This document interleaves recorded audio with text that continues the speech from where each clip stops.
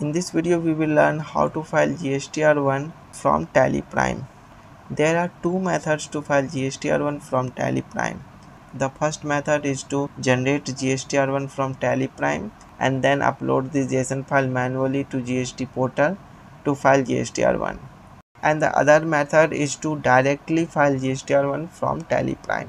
In this method, tallyprime not only generates GSTR-1 JSON file, but it also uploads this JSON file to GST Portal automatically to file GSTR-1. So let's learn how we can file GSTR-1 from tallyprime. First of all, we have to go to GSTR reports.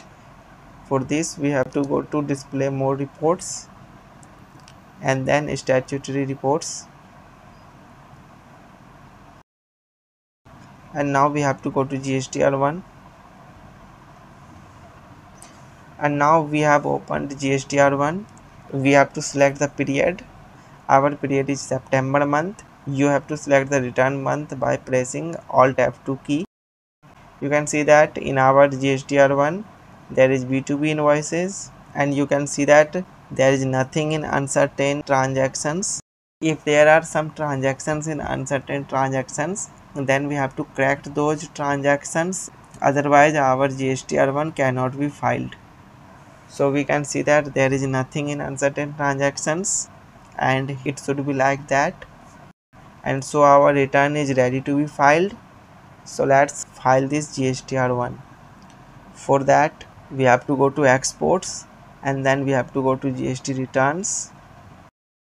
We have to cross check these details also. If everything is fine in these details, then we can proceed to file GSTR-1. You can see that there are two buttons, one is export and the other is send. These two buttons are two methods to file GSTR-1. If you want to generate a JSON file also, then we can click this export button. Now you can see that folder path is this, and our JSON file will be exported in this folder. So to export this, we have to click this export button. Here you can see that GSTR-1 JSON file has been generated. If you want to manually file GSTR-1, then we can upload this JSON file to GST Portal. So this was one of the method to file GSTR-1, and now we will use other method to file GSTR-1 from tallyprime, which is the direct method to file GSTR-1. So let's learn how to use this method to file GSTR-1 directly from tallyprime. So for this, we have to click the send button. Here it is written that GSTR-1 data will be uploaded to the portal. Do you want to continue? So we will click yes.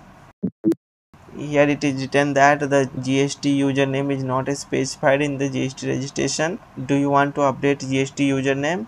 We have to click yes button. Here we have to fill GST username. We have now filled GST username and we have to press enter key, and now we have to accept this by pressing enter key,